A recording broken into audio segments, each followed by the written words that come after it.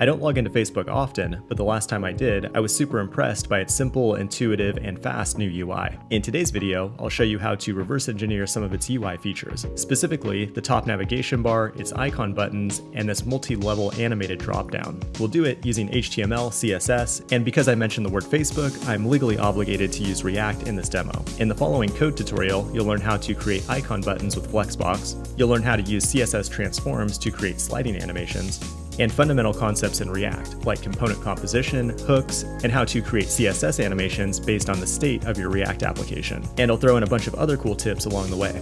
If you're new here, like and subscribe, and let me know if you want to see more beginner-friendly UI tutorials like this in the comments. Before we get started, let's take a closer look at what we're building today. By the end of this video, you'll have several reusable React components that you can use for navigation and dropdowns. At the top, we have a NAVBAR component, where the children are nav items represented as icon buttons. These buttons have children that you can toggle on or off by clicking them. When we click the caret, it renders our dropdown component. It contains multiple dropdown items, and the ones with a chevron can toggle to a secondary dropdown menu. Notice how the old menu slides out to the left and the new one comes in from the right. And because the height of the two menus won't be the same, we'll animate that as well. Now, before we get started, I'd just like to say this is a beginner-friendly video, but we move at a very fast pace on this channel. So feel free to pause the video or slow down the playback speed as you follow along. The first thing we'll need is a React app. Assuming you have Node.js installed, open up the command line and run npx create React app, and of course the name of our app is Facebook. To keep this demo simple, I'm going to delete everything that's not the index.js, app.js, or index.css files. The index.js file is your initial entry point. I'll go ahead and remove the service worker stuff here, then you can ignore this file for the rest of the video. From there, I'm removing all the boilerplate code from the app.js file.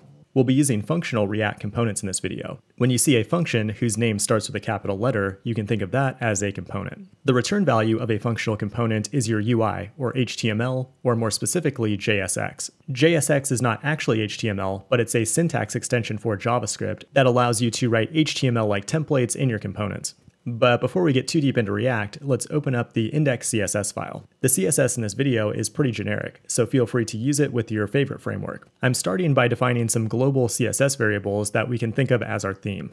And I'm also defining a speed variable that represents the animation speed, which will come into play later in the video. Then below that, I'm overriding the default unordered list style. And then for our link elements, I'll match them to the text color variable in our color scheme. That takes care of our initial setup. Now we're ready to start building the top navigation bar. React, and especially functional components, make it really easy to break your application down into a lot of small reusable pieces. And this is a practice that we call component composition. In our app.js file, we'll define a new component named NAVBAR, and it returns JSX inside these parentheses. We'll go ahead and add an HTML nav element with an unordered list inside of it. We can apply a CSS class to these elements using class name. Notice how this is different than regular HTML, which is normally just class.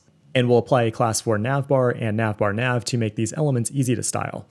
Now, if we go up to the JSX for the app component, we can declare this navbar there. And notice how we declare it almost like a regular HTML element. Now, I'm going to open up the CSS here on the right side, and we'll apply some styles to the navbar. The navbar is basically just a rectangle that sits at the top. We'll give it a fixed height based on our nav size variable, and then some coloring and padding. The unordered list that sits inside the nav is the container for the children, which we'll set up as a flexible row. We want it to take up 100% of the width and the height of the parent, and then we'll set the display property to flex, and we can have all the children start on the right-hand side instead of the default left side by saying justify content, flex end. Now at this point, we have some actual UI that we can take a look at. Go ahead and run npm start from the command line to serve your app. It should open in the browser automatically, and you should see this horizontal gray bar up at the top. And now the question becomes, how do we add items or children inside the navbar? In React, components can pass data and UI elements to each other using props. Add props as an argument to your function, and then you can reference it in your template. Props has a built-in property named children, and it will project or reference any UI elements that you pass in inside of the actual tags of that component. For example, if we go up to our navbar and add a list item inside of its tags, it will be rendered in the location that we called props.children. So if we open up the browser, you should see the letter X here up in the top left corner. But this gives us a great opportunity to create a new component called a nav item. Our nav item component will also take props, and we'll set up a list item as its main element, and then we'll nest an A or link element inside of it. The A element represents the icon button, so we'll give it a CSS class accordingly. Now this time, instead of referencing props.children, we're going to pass our own custom prop called an icon. Instead of adding UI elements inside of the tags, we reference our icon prop as we would with a regular HTML attribute. So props allow you to pass data from the parent to the child, similar to how you might pass an argument to a JavaScript function. Because remember, your React component is just a JavaScript function. For now, I'm just going to pass some emoji icons so we can focus on the CSS. Each nav item is a box that is slightly smaller than the navbar itself. An easy way to manage its width is to calculate it dynamically. So we'll take our nav size variable, which is 60 pixels, and then we'll multiply it by 0.08 or 80% with the calc function. Now each of these nav items should display their children directly in the center. We can easily do that with Flexbox by aligning items to the center and justifying the content to the center. So that gives us a box with its children in the middle. But now we want an icon button with a circular shape. I'm going to scope a new CSS variable to this class called button size. It also uses the calc function to give us a size that is exactly 50% of the original navbar size. And now we can apply that value to the width and the height of this class. And then to make the shape circular, we can apply a border radius of 50%, which creates a perfect circle. Now inside of this circle, we also want to center the children directly in the middle. So again, we'll set up a flex container and align and justify everything to the center. If you open your app in the browser, you should now see these 3 icon buttons here at the top. As an added touch, we might want to change the color slightly when these items are hovered over. An easy way to handle that is with a CSS transition. We'll apply it to the filter property and set it to a duration of 300 milliseconds.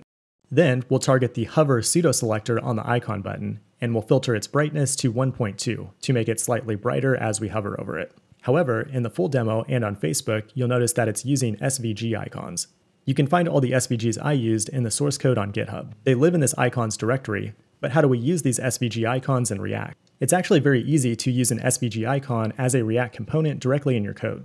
Add an import statement to the top of the file that references the path to your SVG icon. You import a React component and then name it whatever you want using the as keyword. And then you can do the same thing for all of the other SVGs that you want to use in your code. From there, we can go back down to our navbar, and instead of using an emoji, we'll use braces to pass in one of our SVG components directly. And now your icon buttons can handle both SVG graphics and emoji strings equally. But your SVGs don't inherit a size by default, so we'll want to go ahead and set a fixed width and height for them. And now if we preview things in the browser, we should have an icon nav that is very similar to the actual Facebook UI. And now we're ready for the fun part, building an animated multi-level drop-down menu. Now the reason we're not passing the icon as a direct child of a nav item is because some of our nav items might have a drop-down menu, and we want that to serve as the children. We'll add a 4th nav item here with a caret icon, and our drop-down will go inside of it. Now in order to open and close a dropdown, our nav item will need to have some state, or in other words, some data that changes throughout the lifecycle of the app. We can manage state in React using a hook called useState. In our nav item component, we call the useState function, and it returns us with 2 values. The values are returned in an array, so we can destructure them as variables here using brackets. The first value is the state, which in our case is called opened, and is a Boolean value that tells us whether or not the drop-down menu is open. The second value is a function that you can use to change the state. We can also set a default value as the argument to useState, and of course we want the dropdown to be closed by default. That sets up the initial state. But now we want the user to be able to change the state when they click on the nav item button. We can do that by going down to our link element, and we'll add an onClick event handler. When the user clicks a button, it will use the setOpen function that we got from useState, and it will flip the open value to the opposite of whatever it currently is. Putting a bang in front of a Boolean gives you its opposite value, and that can be useful for toggling things on and off. Okay, so now the user has a way to toggle the state, but now we need to do something useful with the state. In our case, we want to show the dropdown when the open state is set to true. Below the link we'll add braces, and if the open property is true, then we'll show the props.children. If the open state is false, then nothing will be shown here. We can test things out by going to our nav item component, adding a hello world, and you should see that appear when you click on the button. Obviously it looks terrible, so let's make a dropdown component to fix that. We'll add another function for dropdown menu, and we'll have it return a div with a class of dropdown. Then we'll add our dropdown menu as the child of the nav item. Now similar to our navbar, a dropdown has multiple dropdown items, but in this example, I'm going to nest that component directly in the dropdown menu.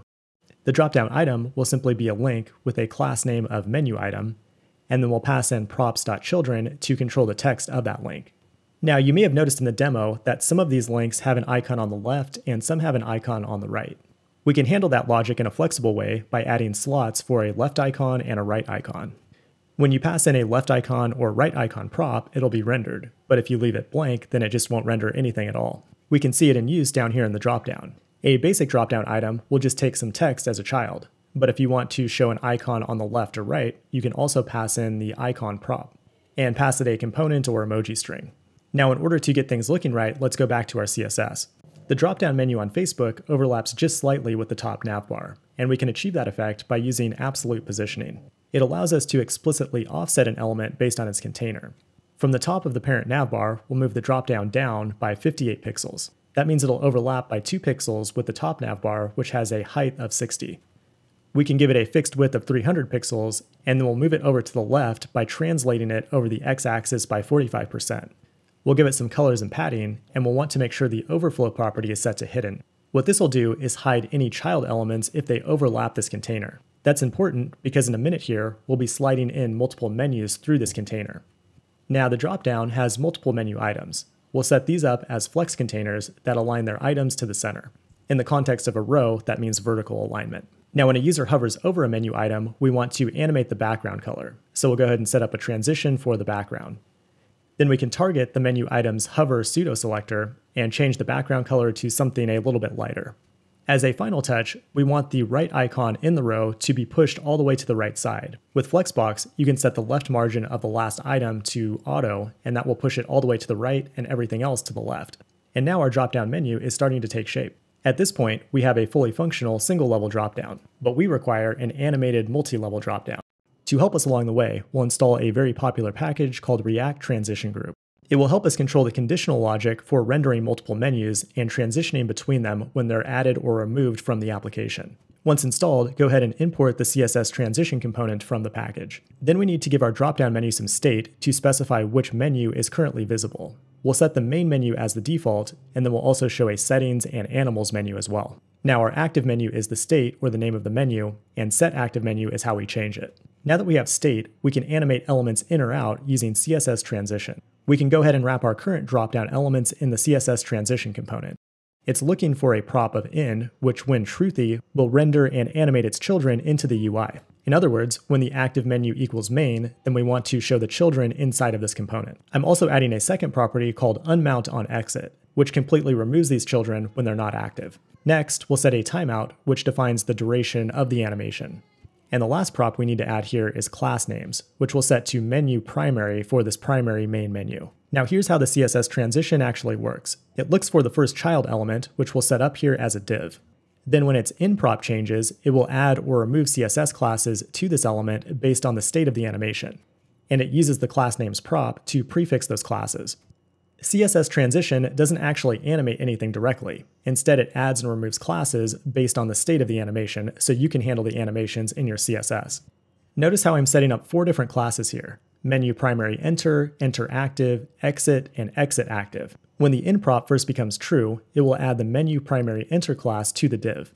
After a timeout of 500 milliseconds, it then adds the menu primary enter active class. Now when the in-prop becomes false, it does the exact opposite. It adds the exit class, then the exit active class. This means you can easily create an animation using CSS transitions. We want our main menu to slide in from left to right. So initially, we'll translate it to the left by 110%, so it'll be completely invisible off to the left. After 500 milliseconds, we'll bring the translate back to 0, so it'll be in its normal position. Then we can animate it using the transition property, using our speed variable, and a timing function of ease. As you can see here, CSS is doing the animation, while React is toggling the classes for you. Now to animate out, we'll do basically the same thing, just in the opposite direction. We'll translate from 0 to a negative 110%. Now at this point, everything should be exactly the same. That's because we need a secondary menu to toggle to. Let's get started with that second menu by copying our CSS transition and pasting it directly under the existing one. Instead of checking the active menu for main, we'll check the active menu for settings. For class names, we'll use menu secondary, because we want to set up different classes for this menu to slide from right to left. Now the classes work in exactly the same way. The only difference is that we're translating to positive 110% versus negative 110%. The effect is that the secondary menu will be offset to the right, and then it will slide in to the left. And that's all it takes to build the basic slide in, slide out animation. But we are missing one piece of the puzzle, and that's a way for the user to activate or deactivate a menu. We have our setActiveMenu function from useState, so we'll go ahead and bind that to the click event on the Dropdown item button. But instead of hard-coding a value here, we're going to look for a prop that's passed down from the parent component. And we'll want to make sure that prop exists before we call the setActiveMenu function. Now, to get our demo working, we can go down to any Dropdown item and set the go-to-menu prop to whatever menu we want to navigate to, which in our case will either be Settings or Main. And now if you open up your demo, you should have a functional multi-level dropdown. But we're not done quite yet. There's still some additional polish that we have to take care of. Go back to your demo and add a bunch of dropdown items to one of the menus. Notice how the height is not animated. It just snaps into place and totally ruins the entire animation. This happens because the old menu hasn't been completely removed from the DOM by the time the new menu is visible. What we need is a more dynamic way to manage the height. Let's create some state for the height of the menu. Then we'll create a function called calculateHeight, and this function takes a DOM element as its argument. That's because a DOM element has a property called offsetHeight, which contains the actual height in pixels of that element. And now you might be wondering, where do we get this element and when do we call this function? Well, the CSS transition has lifecycle hooks that we can tap into. One of these hooks is onEnter.